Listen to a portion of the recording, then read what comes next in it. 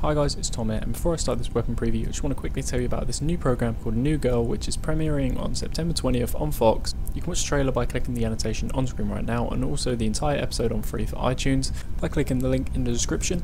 I know you're thinking it's called New Girl and it's probably for girls, but it's actually really funny. It's a comedy. They've got this really cool thing called a douchebag jar, which is like a swear jar, but you have to put money in when you're a douchebag, and I thought it'd be quite funny if you could let me know in the comments when anyone's been a douchebag to you. So onto this weapon preview.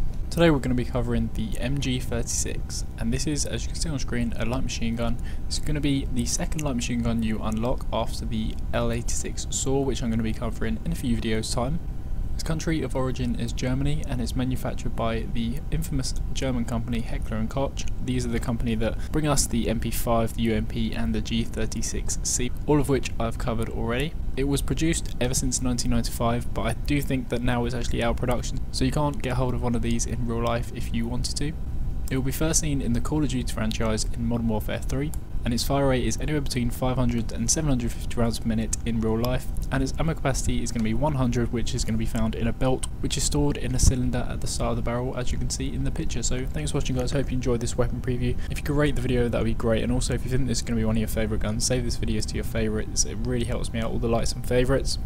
Apart from that, I'm really actually going to need you guys' help, and I'm going to actually need you to vote on the next gun you want to see in this series. So if you head over to my channel page after you finish watching this video, there's 5 guns there that you'll be able to vote on and have your say in the direction of the series. Apart from that, there's a clickable annotation on screen right now that's going to take you to a playlist of all the guns so you can catch any you might have missed already. And apart from that, I want to thank you guys for watching, and I'll catch you again with another video very soon.